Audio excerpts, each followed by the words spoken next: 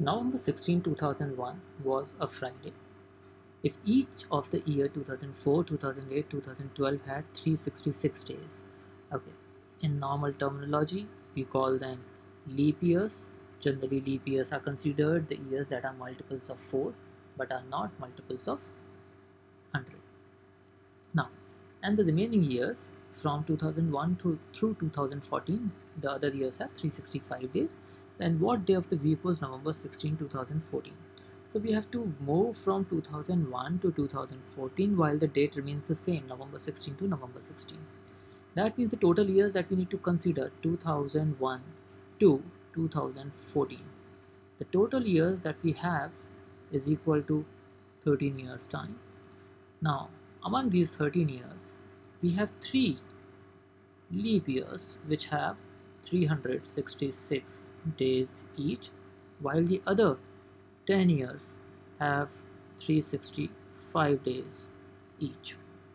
Now, how do we move from through 13 years? Now, we need to understand one very basic calculation, and that is that if we move in a calendar by 7 days ahead or 7 days behind, then the day does not change.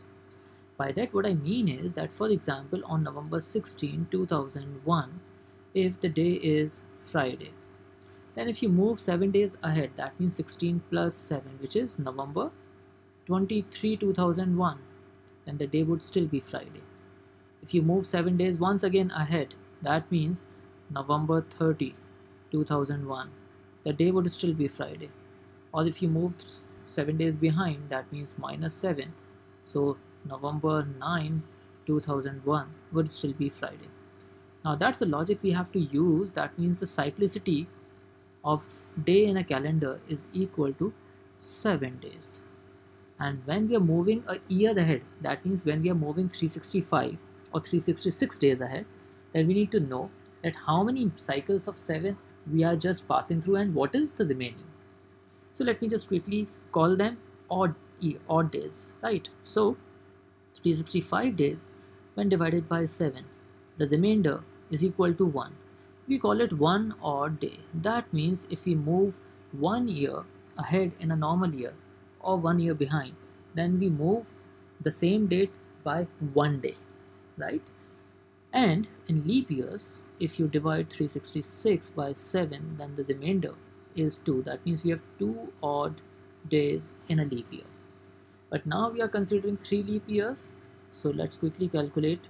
The total odd days will be 3 leap years and 2 odd days each, plus 10 leap years, 10 normal years and 1 odd day each. That means the total odd days that we have is equal to 3 into 2, 6, plus 10 is equal to 16 days, which means, but 16 is again bigger than 7, so we can further divide 16 by 7, and then the remainder is 2, which means we have finally 2 odd days if we move from November 16, 2001 to November 16, 2014, and we have to move by 2 odd days. Now 2 odd days means we have Friday here, so 1 day ahead will be Saturday and the second day ahead will be Sunday.